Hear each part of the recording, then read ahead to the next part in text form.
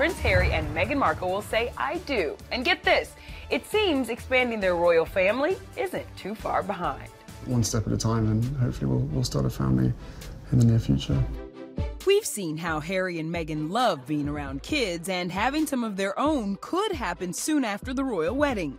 He's made no secret about wanting children, and I think that moment for him really kicked in when his brother, Prince William, of course, settled down with Kate Middleton. They had 2 children, another one is on the way, and that has definitely gotten Prince Harry very broody.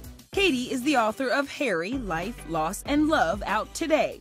She writes that Harry introduced Meghan to little Prince George and Princess Charlotte early in their relationship to show her how royals can lead normal family lives. You marry into the royal family, but that doesn't mean you can't have a regular family with cute children. And here are George and Charlotte just to show you that it can happen. I think that was really important to him.